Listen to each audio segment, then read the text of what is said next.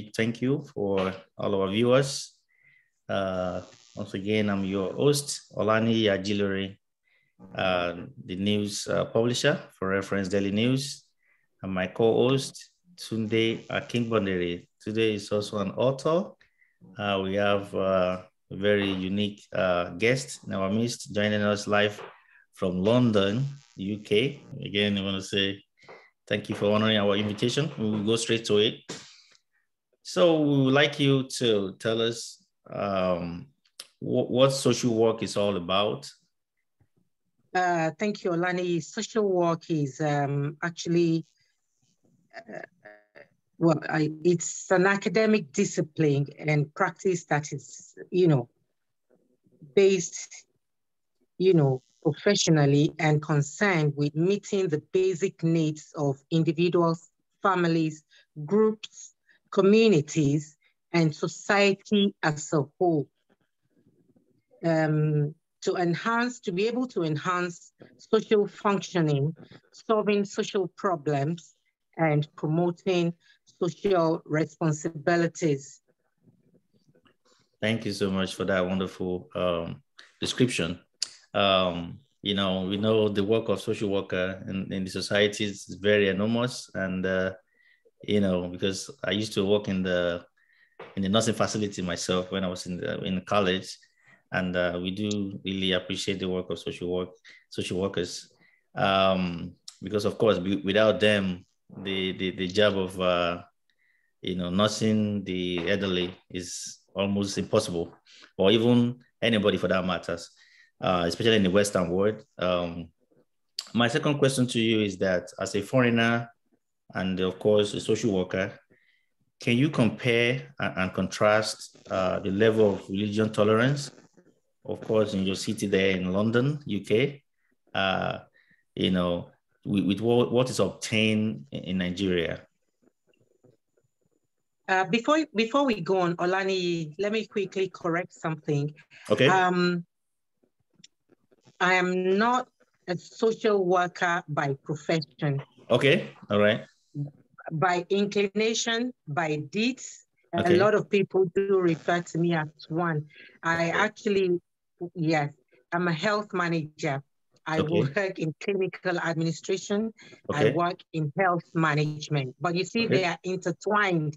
Of course. Obviously, they are intertwined. But we live in a modern world, and in a world that we have got to be specific in case someone comes around and starts questioning, and as well, I like to correct that Project Fairy was actually founded by Motilola. Motilola is a popular actress in Nigeria, but yes, I was asked to join in, and what we did was, remember 2 years ago and up until last year when we had myriad of our girls in the United Arab Emirates and other such countries, whom their plight was being brought to public. So Motilola and her friend, I forgot her name in America, they came together, brought me in just so we can help our girls come back home from these countries where they were being almost dehumanized. And being treated like they were less of a human being. Wow. Then I have a charity in Nigeria, which is mainly based on caring for the aged in our society and for young people as well. Wow. So that is that as it is. Comparing religious tolerance in the UK and in Nigeria, yes, may not be at par, but that is not to say that religious intolerance does not exist in the UK as well. More so that I am one of those that do not believe in comparing the way, things are done or run in developed countries as against the way things are done in Nigeria. That's not to say that we cannot borrow from the good things that we see in developed countries. Religious tolerance Let me start with the UK. Let me start with the UK, for instance. Bear in mind that we still have underage marriages. We still, it's taking place amongst some, ethnic minorities in the UK, vis-a-vis the Pakistani, the Bangladeshi, and so on and so forth. We have, that is that, by the way, religious intolerance in the UK. We have certain Muslims who will not respect the spaces of certain Christians and vice versa. So it happens here in the UK just like it does in Nigeria. It's just, if we want to say at what rate, at what ratio, we may say it is more pronounced. I don't want to say prevalent. It is more pronounced in Nigeria than we have in the UK, only because we have government departments that are able to deal with it. A lot of times when incidents of religious intolerance rears its ugly head, that's the difference basically, but not to say that we do not have it. We have had occurrences in the UK when people of the Christian and Muslim faith stood up against one another at a protest. I can name so many, but for the sake of time, we leave it like that. But yes, there is religious intolerance everywhere, everywhere, everywhere. Wow. Thank you so much for that wonderful, of course. It is not unique to Nigeria. It is not unique to Nigeria. Of course. And that's why we want to actually get from, somebody like you, of course, that is living overseas. So you're able to share more light on the contrast or, again, so if I should further ask a question about when you say people practice that in places like the UK or in London, to be precise, again, is it in the law?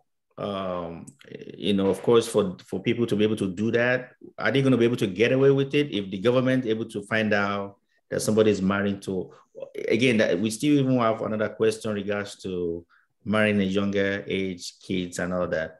But again, so what would be the response of the government or UK government if they find out of such of things happening, like a young child is being married out? Because for sure, I know it's against the law. If you're not over 18, I believe, or 17 in the UK. US is 18 before you can, because you have to be mature enough to decide for yourself. No, in America, you can have people as young as, you know how America operates, different states with different laws. In certain states in America, a 16-year-old can be married, obviously with parental consent. And, here in the UK as well, yes, people younger than 18, were they to be married, yeah, they have to have parental consent as well. Wow. Oh, wow. Yeah. All right. That's good to know. And to your question about what government does, there are obviously government agencies that fight social issues bordering on underage marriages or forced marriages at that, And we say this because often among the Muslims, it comes to the fore. You have young people run away from home, run to government shelter to pronounce what their experiences are. We may not know, we don't hear much of that from the Christian fold. That's not to say it still does not exist, because bear in mind, religion and culture as well are intertwined. And most of these underage marriages, forced marriages, they are mostly culturally related. Okay, of course. Yeah. All right, Tunde. The government agencies are in place. We have government agencies in place to tackle, say, for instance, I give a case of a young girl who was forced to Pakistan to marry a cousin, and she made her way back somehow. She made her way to the British Embassy in Pakistan. And obviously, she was given support, she was given succor, and she was brought back to the UK under the care of the government. She was taken to a foster parent, and she came out of the marriage. And there's so many cases like that. So we have these government agencies who deal with such social norms. Wow. Tunde. Thank you. If only we will have our systems work for us in Nigeria. Wow. Thank you so much. Thanks for the opportunity. I think I will be taking from here. The concept of actually having issues with religions in Nigeria actually started from the point now. And then that's what I want to address at this point. You know, it has been an age-long narrative in the system for parents to actually say their children should not get married to, you know, children who came from other religions, point to the fact that they are not willing to subject themselves to that other religion, or because they are scared of the adherence of that religion. So I'd like to pose this question to you. As a woman who is a Muslim, would you subscribe to your daughter getting married to a Christian in the first place? If you, yeah, because today is my friend, if you saw my post this morning, in fact, I didn't know this was going to come up. Round about 3 o'clock this morning, I put up a post that said, how is it called? Love does not see the age of the partner, and it happens when it is destined to. That's what I want to bring up. Love happens when and where it is destined to. If you're asking me personally, as a Muslim woman, I will not and cannot object to my child, boy or girl child, marrying a Christian partner. No, I will not. I was also not raised by a father who will say his children as Muslims not to be married to Christians. I have an older sister who is in her 60s, and she's actually a deaconess in the Redeemed, church.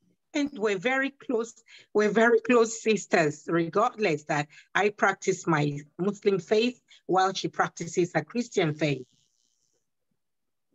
Wow, that's just too beautiful. Because I think that's one of the foundations of the religious intolerance in Nigeria as a country. Because you see, Christian families rejecting to their children. The basis. Yes, it's from the home. It's from the home. Thank you, man. So at this point, I think I have to talk about a practical aspect of what we're currently discussing. And I mean, what actually triggered the discussion in the first place. In the course of the weeks, there was a touching news of a girl who was actually lynched or brutally murdered by a league of students who felt she actually uttered some kind of blasphemous statements, and they killed her in Nigeria and the northern part of this country. I like to ask you at this point in time because, laymen like us are confused as per the position of the Holy Quran with respect to, uttering blasphemous statements against the person of the Holy Prophet. So I'd like to ask you at this point that is there a point or is there a section of the Holy Quran that actually subscribes to the fact that whoever, utters anything blasphemous against Prophet Muhammad is liable to being, lynched or, brutally murdered? Thank you, Tunde. There is nowhere in the Holy Quran where it is written that if anyone blasphemes the Prophet Muhammad, peace be upon him, that person should be killed. No place in the Quran. Islam is a religion of peace, and every religion in the world is based on love. If you remember, today Olaniyi and maybe the rest of us, when Muhammad Ali said something about lakes, rivers, streams, that they all have different names, but they all contain water. just as religions do, they contain truth. Every religion contains truth. Every religion preaches peace. Every religion preaches love. It is the interpretation, especially cultural connotations that people give to their faith, that brings about other issues like the unfortunate one that happened, to the poor girl that lost her soul, Deborah. May the Lord repose her soul and comfort her people. Thank you so much, ma'am. There's nowhere in the Quran. There are so many. In fact, even before the incident of Deborah, I'll give you a quick example. In one of our universities in the Southwest, many years ago, there was you may have heard about it because you gentlemen are in the press. You are gentlemen of the press. Remember, oh gosh, is it Yinka? Her name may come to me in the course of this discussion. This young lady went to the mosque in the university. It was on a Friday, and they had done the call to prayer. They had said the Friday prayers. And just after the Friday prayers, while people were still gathered in the mosque at the university, this young woman put up her public address systems and was preaching the gospel. Pardon? Sheung, thank you. It happened in UI. Thank you very much. I don't know if your platform will permit me to mention names of institutions. Thank you for permitting me. Pardon? I said, of course, you are allowed to say that. To mention Thank you. Yeah. So this woman, put up a public address system and was preaching the Christian gospel. The Muslim students took offense. But look at the way it was resolved. We cannot compare the way the case of Sheung, which bordered on blasphemy as well.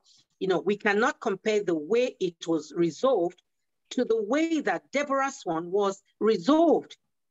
If you get what I mean. In Sheung's case, she was sheltered, she was presented, it went to court, they passed judgment, but then, there were plead, to save her life.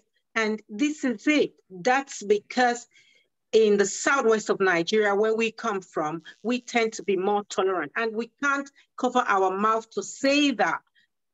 The generality of us in the southwest are more religious tolerant. That is not to say there is not religious intolerance, because I can say to you, if you go to places like Shaki, if you go to places like Igboho, these are towns, big towns in the southwest, you see a Christian trader may not want to relate to a Muslim trader, and they are one opposite the other, trading in the same things or in the same area. You get my point?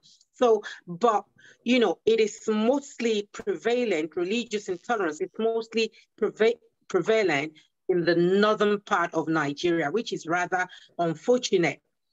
Now, Sheung would have been, statistics as well, in the regards of people that were murdered for blaspheming. You see, but that did not happen to poor Sheung. She lives.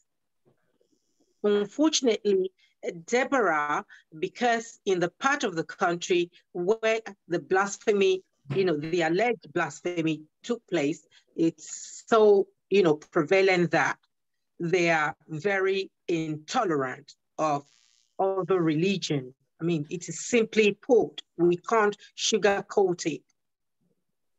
And our government needs to work hard on that. Thank you so much. And this is where I am, I preach that the Nigerian Orientation Agency has got work on their hands. They have work to do. Informing people, bringing awareness to the people down into the rural areas. It is not only when incidents occur. Even before we have incidents, we have to teach the people. We have to educate the people. We have to enlighten the people. We have to make them aware. Wow, thank you so much, man. Thanks for that brilliant answer to my question. In the course of your discussion, you mentioned the fact that there's no portion of the Holy Quran that talks about the fact that whoever commits blasphemy as offense should be killed. But don't you consider it possible that some, there are different sections of, Quran, not even Quran per se, that what we call the Ijma, but Ijma is totally different from the Holy Quran. I think it's the consensus of the judges. We have different of scholars, most especially, we have scholarly opinions. Don't you think these guys must have elaborated on a scholarly opinion? Because thank you. In the Muslim world, you see, the issue of blasphemers being murdered, as you rightly said, is something that came up. I maintain it is not written anywhere in the Quran, and let it be known that the Quran is only one all over the world. We do not have the revised version. We do not have Uthman Dan Fodio version. We do not have Sheikh Abibullah version. We do not have Sheikh Adabiya version. There is no version of the Quran. There is only one Quran. Such that we want to make excuses that, oh, it may have been misinterpreted. No, there's only one Quran. What about the Ijma? But you see, the scholars, we have different scholars who believe, you see, this is why I mentioned that sometimes culture is brought into religion. Now, some scholars may wake up and think, hang on a minute, we love Prophet Muhammad so much. In Islam, Prophet Muhammad is what we love so much. We love him more than our fathers. We love him more than our mothers. Even though the Quran says your mother is whom you should respect most. You have scholars that will come up and say, we respect Muhammad more than our mothers, more than our fathers, more than our teachers. So you see, it's a coming together of scholars like this, who reason in this manner. They came together and they believe because Muhammad, peace be upon him, Prophet Muhammad, peace be upon him, is so revered, it's so in high esteem that if you said anything against him, you must be put to death in a certain way. It is a submission of a group of scholars. After all, it is the same Muhammad. When he lived, I'll share this very quickly. In the days of Prophet Muhammad, peace be upon him, there was a gentleman who used to put thorn. You know how sharp thorn is, and you know when it pricks you, how hurtful that can be, and it gives you sores all over your body. When the Prophet, peace be upon him, is going to the mosque with his followers, this gentleman will put thorn on the road. He will put even feces on the road, Olaniyi. And it came a day that, and each time his followers complained, the Prophet Muhammad, peace be upon him, replied by saying, oh no, do not be angry with him. Do not make trouble with him. Do not fight him. It came a day, Prophet Muhammad, peace be upon him, was going along the same way to prayers. He did not see the feces with which the man used to litter his path to the mosque. He did not see the thorn with which the man used to, lay on the path to the mosque. And Muhammad got back home and said, go and look for the man. We go there. He went to see the man. for you to understand the tolerance of Islam, the tolerance of Prophet Muhammad, peace be upon him. He went to the man's house with his followers, then discovered that the man was sick. He prayed for him. The man got well, and when he became well, he actually converted to Islam, saying, if a man that I detested so much, that I hated so much, that I always planned to hurt, that I always try to disturb his movement, if he can show so much love, so much compassion, and even come to visit me on my sick bed, he is worthy of a man to follow. He converted and he became a Muslim. So if Prophet Muhammad, peace be upon him, lived that kind of life, what does that say to us, the followers of Prophet Muhammad, peace be upon him? But then nowadays, we have all sorts of things, just like we have in the Christian faith too. We have the Wahhabism, you know, whom they come, this sect of Islam, they come, and here are the people that will say to you, we have our cultures in the southwest of Nigeria where we kneel down to greet our parents and boys prostrate to greet their parents. Now, the Wahhabis will say to you, no, you cannot do that. No, you cannot kneel down. You cannot prostrate to greet your parents. Oh, if your mother offends you, you can chat back to your mother. All you need to do is to go and buy some evaporated milk or some fresh milk and give to her, which means paying back the breast milk that you had suckled from the breast of your mother while she was nursing and nurturing you. Come on. So this is where we say, you know, a whole lot of times culture gets intertwined. You know, these scholars that came together to say, kill whoever blasphemes, that is their own thought. But unfortunately, a whole lot of people these days are buying into it. It is rather unfortunate, and it has got to be looked into by the government in Nigeria. It has really got to be looked into. So at this point, I think I should throw the dialogue interview back to the host, who will continue from there. Sorry, Tunde, I could barely hear you. Oh, it's going to take it from here. My host to take it from here, ma. Thank you. Olaniyi, thank you today. I want to do a little follow-up to something that maybe I missed it. I'm not sure. When you say something about, as a Muslim, someone that's practicing, you know, Islamic faith, that you can allow your daughter or your son to marry to a Christian or other religion.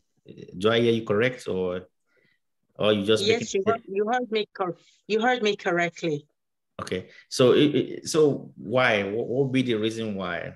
You know, instead of let love prevail, you said no, it have to be because of your religion. And is there any verse that back that up in the Quran, or it's just a belief system thing? I mean, not belief, or it's just a doctrine thing, or your own personal preference?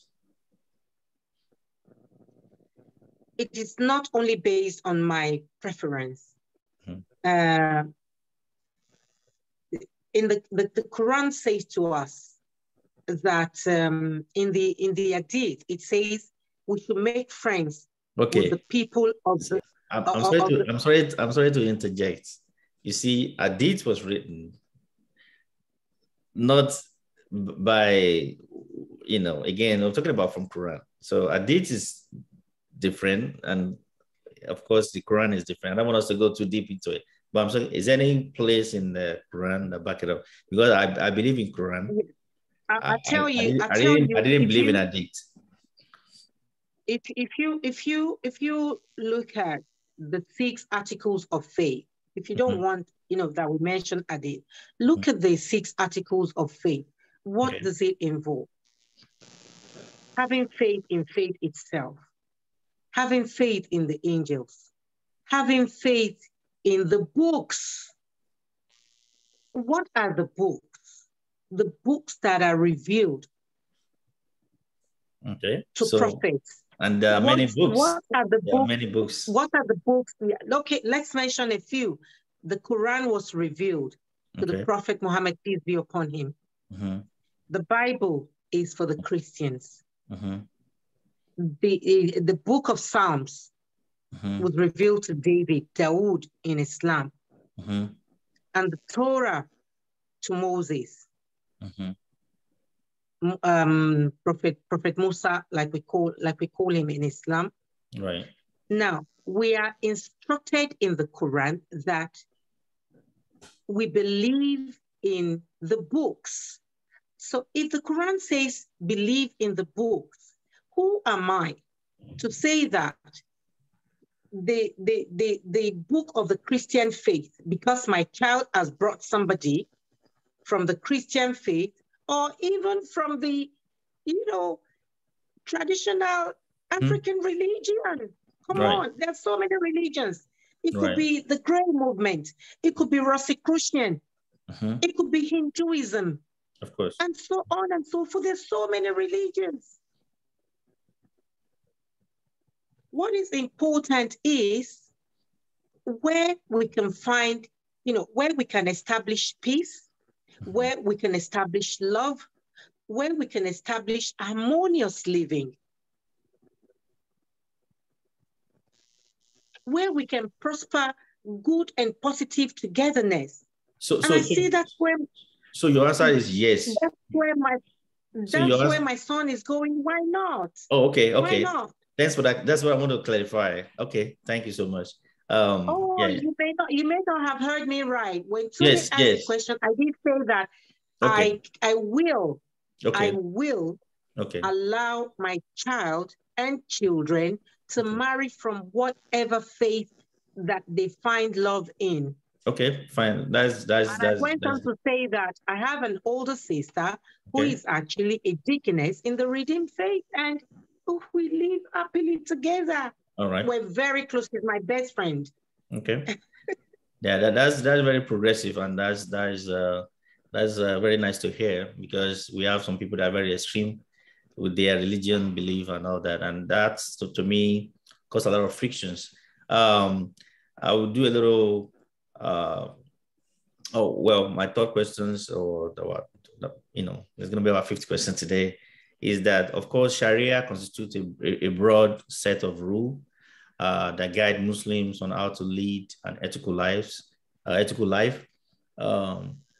You see, there are a lot of questions about does Sharia require punishment by stoning? Of course, it's predominantly happen in the developing country or underdeveloped country. They are mixing their culture with their religion, or what they were taught about how it's Islam or no other way.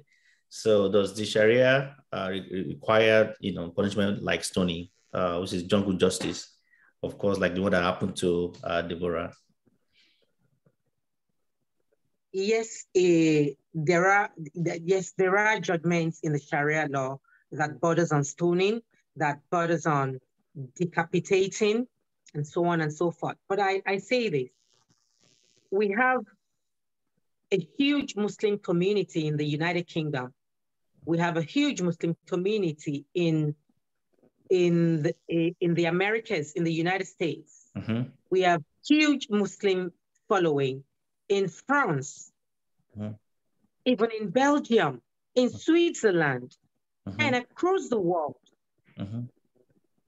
And in all of your years of reporting news, I am sure you're yet to hear of any of these countries executing someone by stoning to death. When we have, organizations like Amnesty International campaigning fervently against stoning people to death in the countries where it exists. You mentioned progression earlier.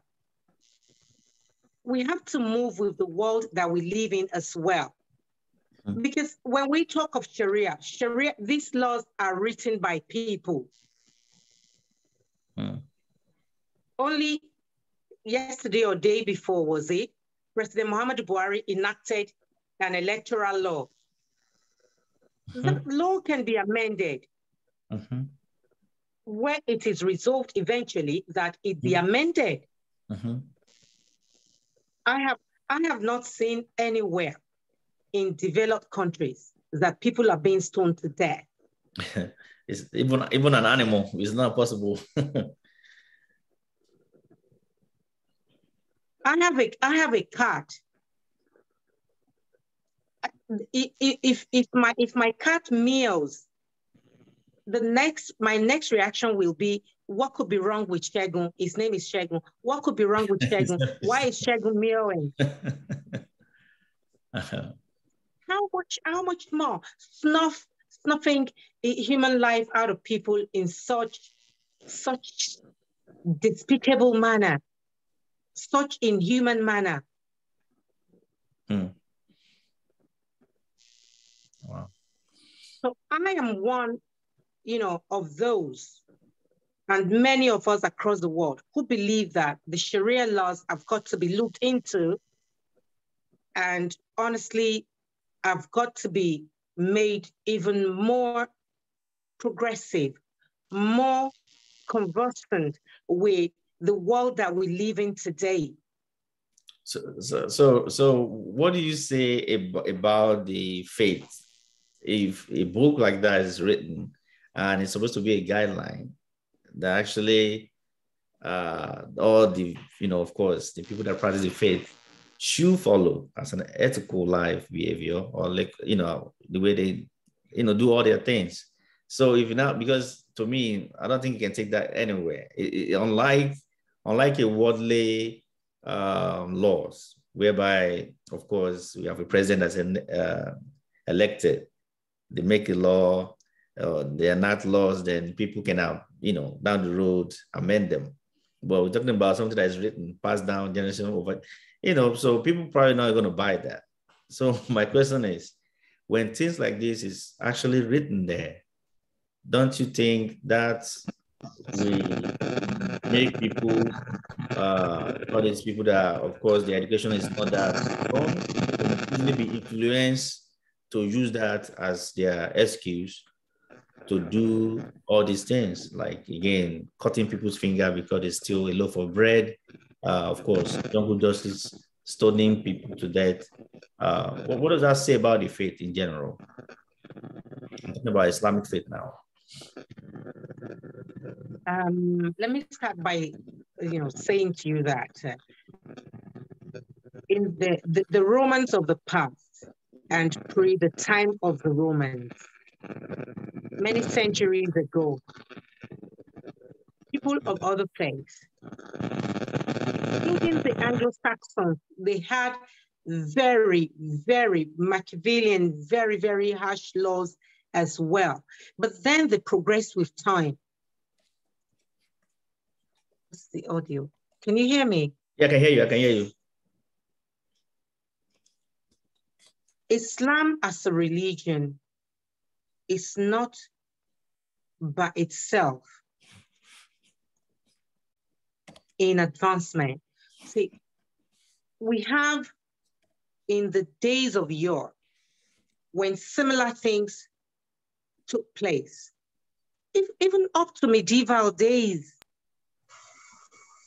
you have people that were punished in very, very inhuman ways. Now, when the laws of Sharia were being enacted,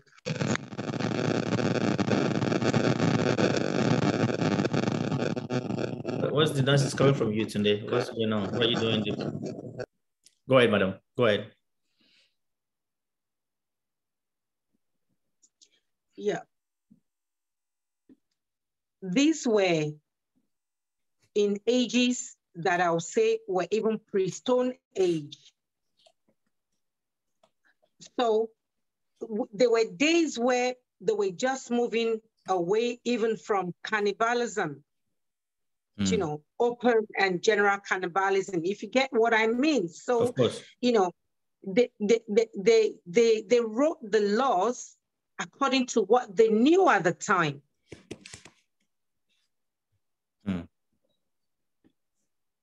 So how about in the days where we have gone beyond that?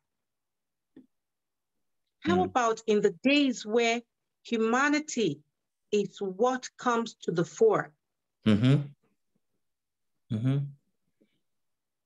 How about advancement in that manner? There were a lot of things that were done in the Old Testament that so many Christians no longer apply today. So many laws that were passed down in the Old Testament, which hardly applies today. Actually, the Bible actually says no one should even follow them, the old laws. The Bible actually recorded that, obviously, because most of these, law of Moses and all that, all those deities in the past. All right, so let's talk about solutions or that you think can be proposed, or I see you earlier talking about the government should do better on how they help educate the people. So what do you think can be done to curb the rate at which the Nigerian the religion fight themselves in Nigeria? I'm talking about people fighting people who don't believe in what they believe in. Of course, the one that's happening in the North, especially.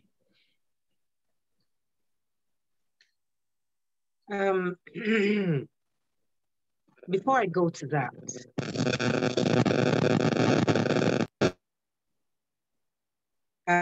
we're going to go into likely solutions. But then when we look at what happened to the gentleman sound engineer in Lagos as well, you and I know that was not bothered on religion. Of course, of course. What does that tell us? It's intolerance. It's intolerance, yeah, leadership and intolerance. Intolerance. And thankfully, this talk tonight is bothered on religious intolerance, Nigeria, and the need for religious tolerance. What is religious tolerance? It is the ability to appreciate and acknowledge spiritual values, beliefs, and practices that differ from ours. If you are of a religion that differs from mine, religious tolerance means that I respect your faith. Right. I value your faith. I acknowledge the fact that you are of that faith. And it not coming in the way of our relationship, of our friendship, of our comradeship, of our colleagueship, of our marriageship, and of all of the sheep that we may think of. Now, why religious intolerance?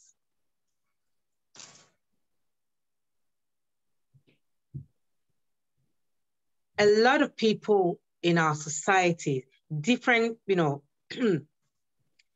people in our society, should know that there is the need for individuals within a society to get along, and where a variety of cultures and people with different religious beliefs live in one community or a nation, we have to relate with togetherness all the same.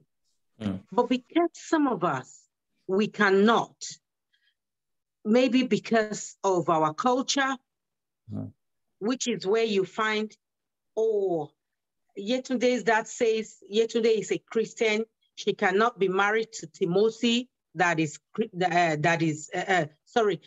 is Christian, and the father says she cannot be married to to what's his name, Ahmed, who is Muslim, and vice versa.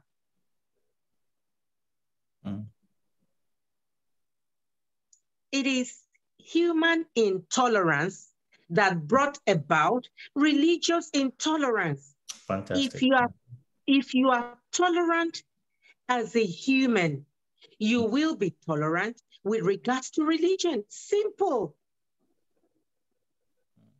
Simple. And where we find that our nation It's going down in manner like this is where we're shouting there's need for the orientation agency to buckle up and do something quick.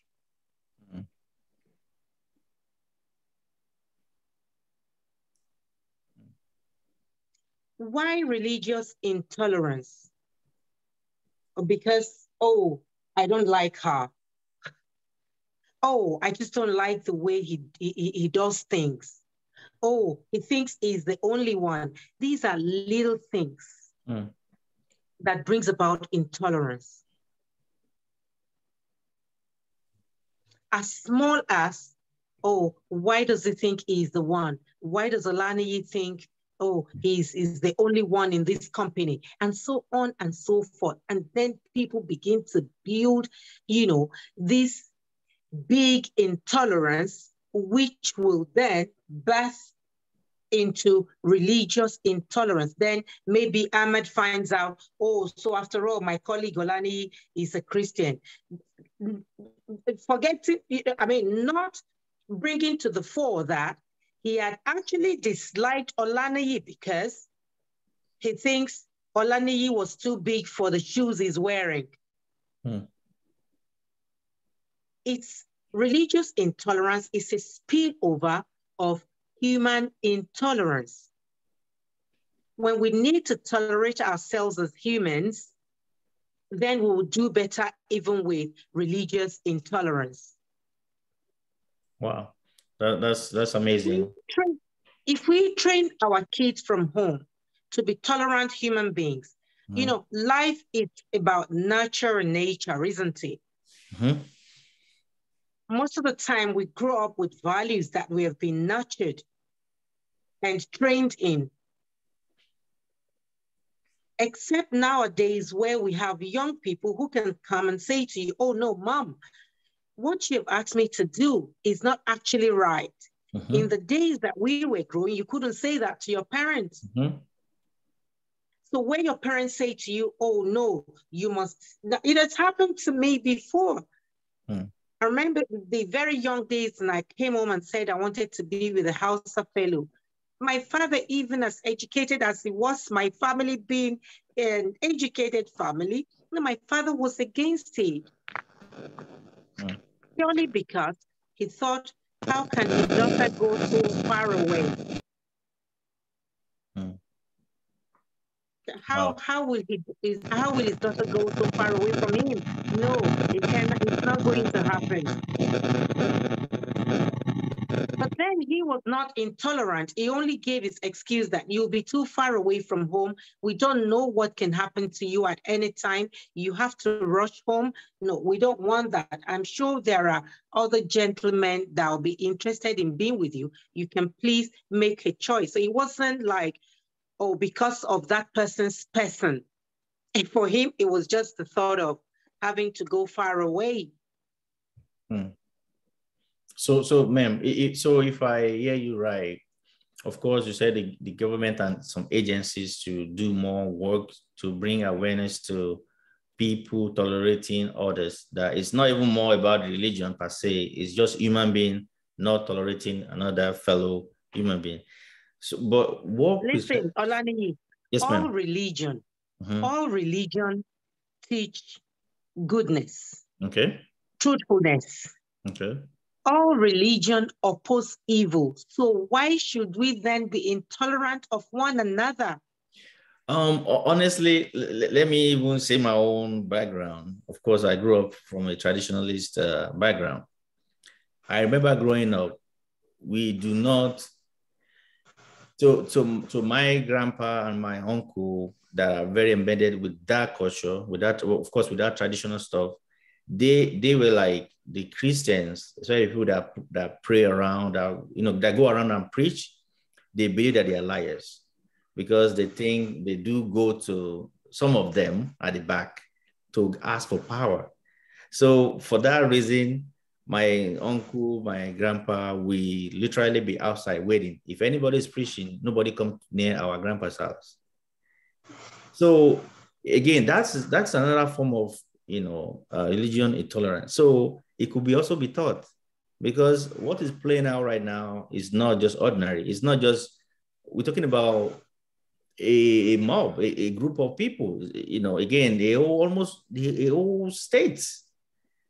Because even, and some people, some scholars, some people that were educated, they were coming out to say what the kids were doing.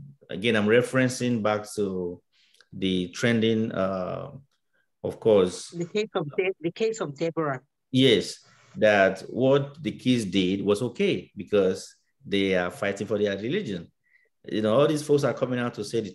The people are saying it publicly. They're not even, you know, there's no remorse about it. They're coming in public to say it. So where I have a little disagreement with you is that it could be also be taught. Again, who knows the people, what those people, you know, what the agenda was, or what they have as an agenda of actually misrepresentation of what things supposed to be, or what is written in the Bible or Quran that people are saying other way.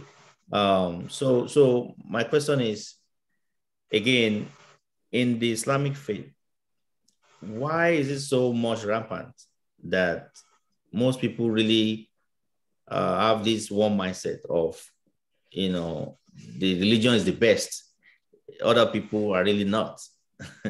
You know, so I think that, of course, as I said, or as you said earlier, those kind of things is not happening in a developed country. To me, I see it as what leadership have a role to play in it. You know, number one, if all these kids are in school, school, if most of them have a job, again, now, not the kid, or most people, if they have a job, or if the education that people are getting in Nigeria is the same, because to me, it's like it's different. Some people are being taught almost religion for the almost whole week. The curriculum is full of their religion. While some other people, probably in the Midwest or in the Southwest, they are more open. They are more, you know. So what can be done, especially in this northern side of the country, to educate the kids to know better that there are other religions too, apart from the one they believe in. And these people are human beings as well. And, you know, we should actually let God fight for us, not for us to be fighting for our own God. So what specifically can be done, or that the leader needs to do to get this thing under control? Because it's out of hands, and it's keep going from generation to generation. And after that, Tunde is going to ask another question, then we wrap it up. To answer that, Olaniyi, you first of all have to look into what are the causes of religious intolerance in Nigeria. We can't see you, by the way. You are offline. I mean, your video is off. Start my video. There you go. You can see now. You first of all need to highlight what are the likely causes of religious intolerance. You cannot talk about solution if you don't bother and work hard on finding out what are the likely causes. Okay. The likely causes, in my opinion, of religious intolerance in Nigeria, you know, marginalization, okay, uneven distribution of wealth, okay, oppression, okay, government influence, okay, division in government, nepotism, and socio-religious bigotry. Of course.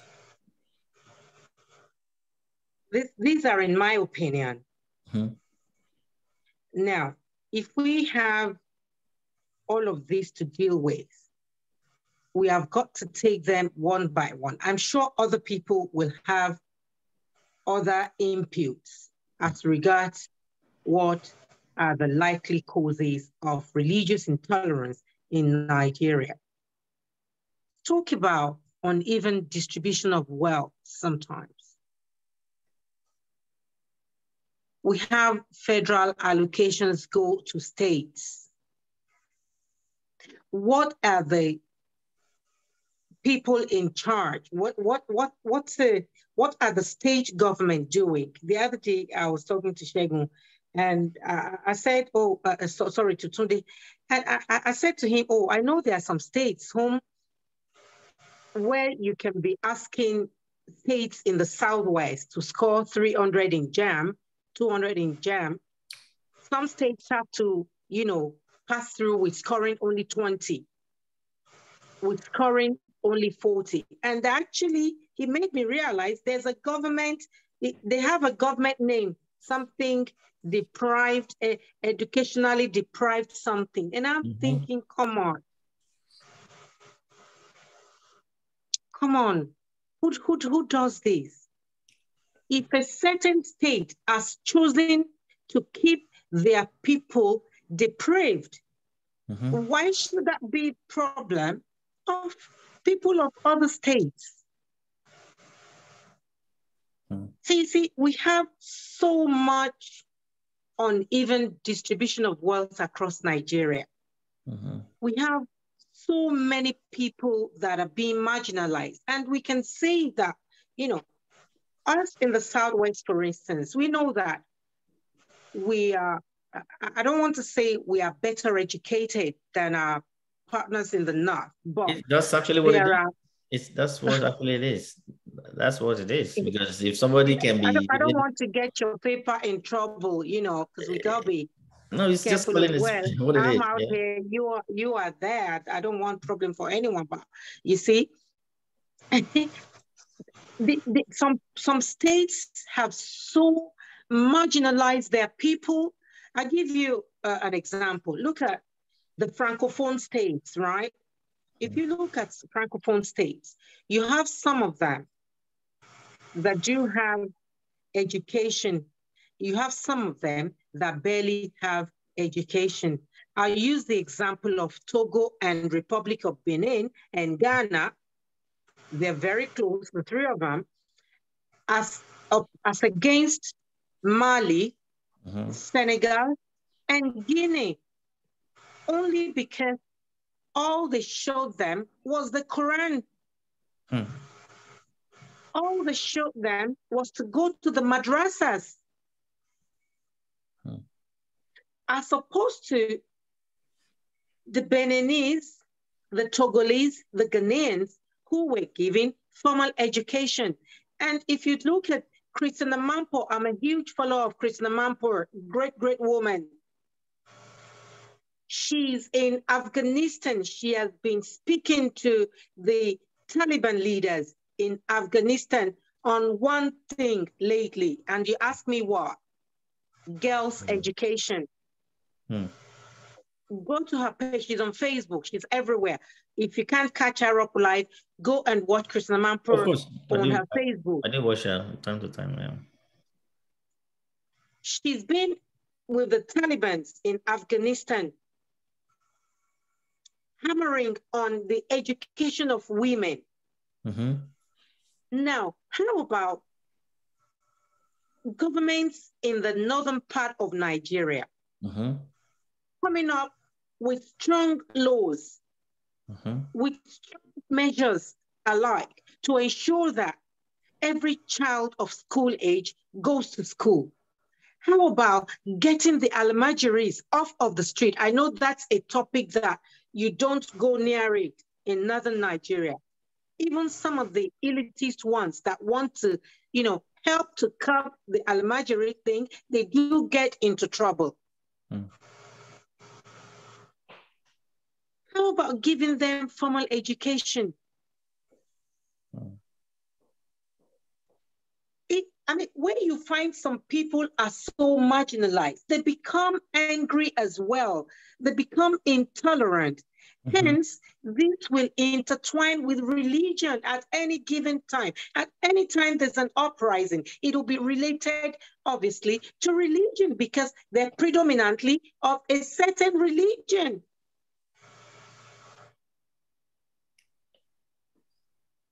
How about distributing wealth evenly? How about marginalizing the people less? How about cutting down on nepotism? Because if I say to you that you can rule out nepotism in any governmental system, I'll be lying to you, because even in the so-called Sena climb, which I don't like people to use, I know a lot of Nigerians say Sena climb. What is Sena climb? A government is a government. There's fraud everywhere. There's fraud in every government, almost. Eh? How about the UK Prime Minister has got a relative of his working in government? There's favoritism everywhere. But, you know, the important is let there be control measures where they will at least be afraid to do it at a very, at a scale that you can always smell it and you can always see it, and it will obviously make people angry. It will obviously create and breed intolerance in the people. That's absolutely true. You know, I was telling somebody about this then that, again, in most Zen country, all the kids like that we do is to report to, like, like agency like say FBI, of course, the police department. So they will be on alert, but there's nobody to actually call. There's no number. There's nobody to, because she's already aware of what is coming, and she couldn't call nobody. And because of that, this tragedy still happened to that poor girl. To wrap it up, I want Tunde to come in, ask your last question, then we'll call it a day. We've kept Madame for a very while now. Go ahead, Tunde. Thank you so much, sir. I've actually listened to most of the opinions of my very good guests on the show, who talked about reasons why a lot of things have to be corrected, most especially the aspect of marginalization on the part of the northern people. She talked about reasons to why, we have to give the northern people education so that we don't just continue to hide under the guise of religious intolerance and, continue to say there's a clash between religions in Nigeria when there are not. So by this point, I think I have a question. And my question actually has to do with your opinion in respect to what you think we can actually do to reduce the issues with Nigeria, because we've talked about a lot of things. We talked about the uneven distribution of wealth. So, but I like to ask, because uneven distribution of wealth can we talked about religious bigotry, which is very, very important. Prejudice against a person or people on the basis of their membership of a particular religion. We have that to deal with as well. Let my religion be my religion. Let your religion be your religion. Give me that respect, that honor. That my religion is mine, what yours is yours. I'm not going to poke my nose into yours unless I want to learn something about yours, and vice versa. Thank you so much, man. Thanks for the clarification. So at this point, I'd like to know, I'd like to know your opinion. We begin to get rid of this, obstinate and unreasonable, attachment to a certain belief. Shouldn't humanity come before anything? A lot of people will agree with that. Thank you so much, sir. Yeah. I'd like to continue with my question, actually. I was trying to push a question the other time in respect to your opinion as per what you think religious tolerance can actually add to Nigerian country. What do you think is the position of the cordial relationship between most of the religions we have in Nigeria and the sustainers of a better country? Can you repeat the question? I got to get it. Okay, my question was that what do you think is the position? What is the position of the cordial relationship between most of the religions we have in Nigeria in the sustenance of a better Nigeria?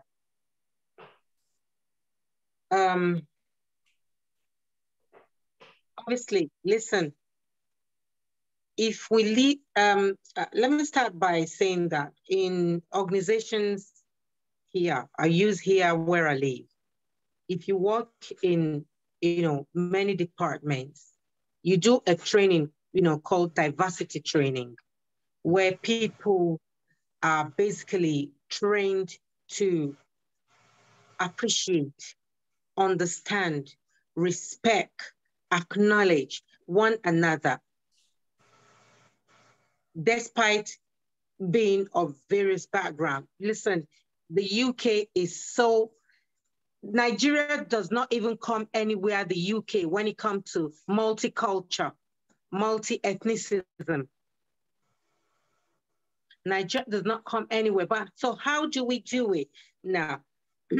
In us living together in harmony, it'll better Nigeria and sustain Nigeria in so many good ways. One, talk about peaceful living. We wouldn't have such things as Deborah being burned to death.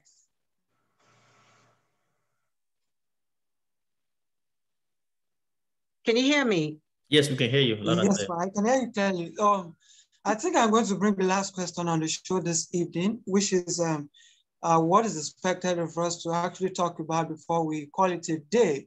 I'd like to ask this last question. You've talked about a lot of things, a lot of the adverse effects of religious intolerance on this country, and some of the causes of most of those things. But I'd like you to give us an hint in respect to what we can actually do, finally, to curb most of those things. You gave us causes, but what are the solutions to most of those things? And what is your advice finally on the show to those who are listening to us and the government of Nigeria as a country?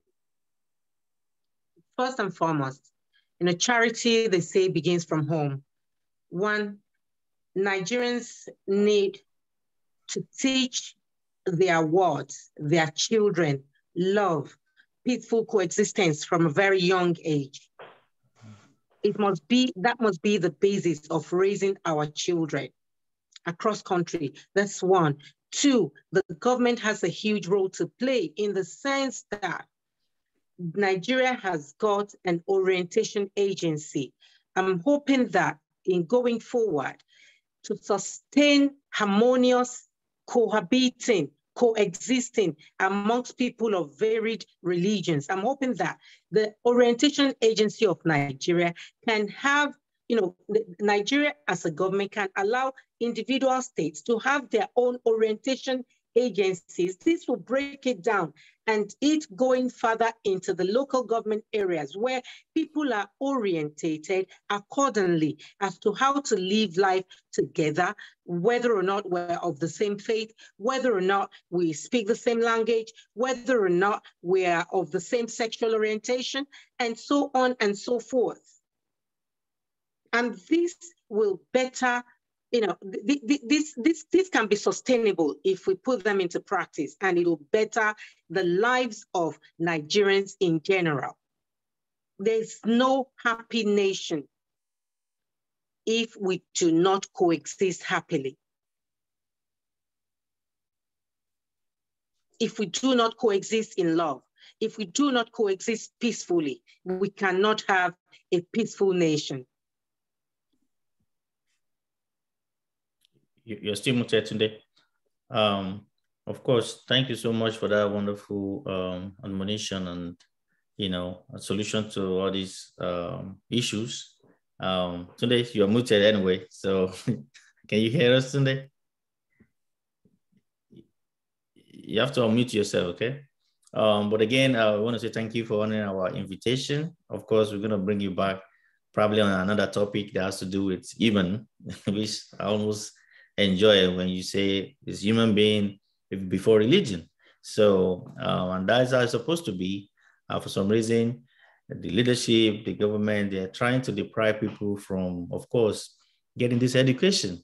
So rather they use all these tricks to keep people in the darkness, because once you're not aware or what is right, then you think whatever you're doing is the best. And of course, again, as you said, when people are being marginalized, disenfranchised, they do not know better. They're just waiting for any chaos to happen and they will explode. Then let people at local government levels, let them insist that their people have got to have education. Okay, wonderful. You can, if you go to France, you can see the it's so disparate, you know, between the educated francophones and the non-educated francophones. It is so, it stares at you. Wow. You can see the huge difference. Wow. Wow. It's a similar thing we're talking about Nigeria. Let the people at local government level, at LCDA levels, let them insist our people have got to have education. Thank you so much, madam. And again, and stop waiting for government at federal level. Yes, I mean, to me, when I say government, they're all in a box. I'm not talking about only just the presidency alone, but of course, all the branches from councillorship all the way to the top have part to do in it, because if they don't pass all these bills. How many more Deborahs are we going to have? How many more Deborahs do we know that we're going to have? I mean, thank God for social media. Are not being rightly educated. Yes, thank God for social media. If not social media, we won't. Thank God that they filmed themselves. They put themselves in the trouble. If not that, people will not know. And a lot of it is going on daily. And again, and I'm hoping that the right justice is meted out to them. Shortly before you leave, I'd like you to just drop a comment in respect to the position of the state government as per how these people, like the perpetrators of this kind of, crime, can be punished. We had the kind of, charges that were preferred against these people were not even in relation to murder at all. What do you have to say with this? To this, they were framed with a lot of simple offenses when they actually killed.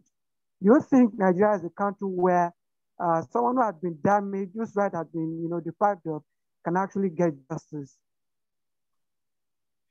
In the days that I was growing up in Lagos State, yes, justice, was upheld, at every instance, where it need be. And I believe that, I mean, I know we're rounding up. All I want to say is that for all that has been leveled against these culprits, I would, advise that human rights activists, come up against, I don't care if they bring 200 lawyers, all of them sons, to stand in court for these culprits. I am imploring that all human rights activists in Nigeria will come up and stand against the state government, ensuring that justice is meted out to, how do you kill someone and you get away with it? Just now I'm checking the news and like the updates. Actually, even the police spokesman from Sokoto, they're saying that the fellow on this Senegalese kind of, like a yellow dress, that the man probably is from Niger Republic. I came to Nigeria. But I thought we got over that. I thought they said that a few days ago, and I thought we got over it. And a policeman had come out to say, "Oh no, that's not true. He's, he's with the police." So this is where rights activists have got to stand up and lend their voice, just so that this death, this murder, will not go unpunished. That's of course, that's another way to look at it, of course. If they have to get, obviously they know how these rights activists, they know how to do it. They can get, foreign, rights activists involved and, escalate it even to, come on. Right. Again, I will say even getting it right from selecting leader now would actually be the best of the best solution, because again, we have folks that are not going to implement nothing because they know that they have some people like that in a corner, just in case of anything, that they can quickly manipulate to fight for them, just to be on their own side. So with that, it's political at some point. But again, maybe one of these days we're going to invite you that we're going to talk more on other relevant issues that, of course, have to do with human being, because that is what we're going to keep dealing with. Unfortunately, the religion that, of course, that are meant for good stuff, make our life better, give us guidelines to be a better neighbor, be a better, of course, coexistent. Living around. Yes, yeah. But of course, any good thing can be changed, can be turned around to be a bad thing, and that's what's playing out. Again, to me, it's all about security. If there's a security architecture that is very good, you can only try, but it's not going to be this rampant that you can just go somebody, jungle justice still all over the place in Nigeria, where we have that is what I said when that's what I said when you asked that we made comparison between the UK. Yes. It's only because likely culprits know that they will be apprehended. Mm-hmm. There's crime everywhere, Olaniyi. There's crime in all parts of the world. But you know what? Because people know there are deterrents. That is why they run away from doing it. Exactly. And that security I was talking about. And they know that the deterrents will be upheld to the word. Of course. The corporate, all of them will bring to justice. Somebody is thinking, oh, I form part of the Wahhabist group, and I know there's some big Wahhabist men, they will be behind me. They will ensure that I do not get, reprimanded. I do not get the deterrent that I should get. Then people, things like this will continue to, there will be many more Deborahs. Of course. Again, thank you, madam. They think in time, they say saves 9. Mm-hmm. If we don't teach it now, it will continue to tear. Thank you very much, Olaniyi. Thank you very much. Thank you so much, madam. And again, thank you to all our viewers. It's been wonderful. Thank you to all the viewers. All right, thank you so much, madam. Again, ma'am, if you don't mind, please go and follow us on our page. And of course, if you have your own page, your TV, is it TV or radio that you operate in the UK? I'm not sure which is it. I know you are on-air personality. Do you do radio show or you do TV show? TV show. Oh, TV show. Okay. If you don't mind, if you share it with us too, we can also follow up. That way we can, subscribe to your channel. Again, I want to say thank you to you for honoring our invitation. We'll be inviting you again for other topic. Tunde, a big thank you to you too for. Of course, we have a little technical difficulty over there, but overall, we were able to make it happen. Thank you so much, and we'll see you again. Bye. Hi, everyone. Thank you for having me. Thank you, ma. Bye. You're welcome.